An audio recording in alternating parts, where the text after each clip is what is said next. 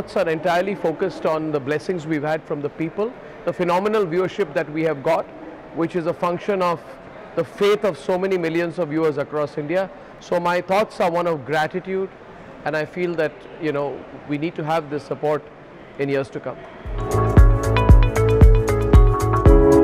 The highest point for us has been to be able to manage our viewership and keep an unquestioned #1 position for 52 weeks. I think that's been our biggest high. Our potential of going into digital in the future and expanding into new broadcast schemes while building multiple layers of leadership and talent. I think all of these things are sort of the sum total of what our game has been so far.